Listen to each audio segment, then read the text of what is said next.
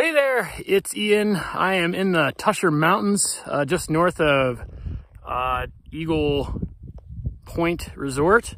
So yeah, first tour of the season here. It's definitely early season.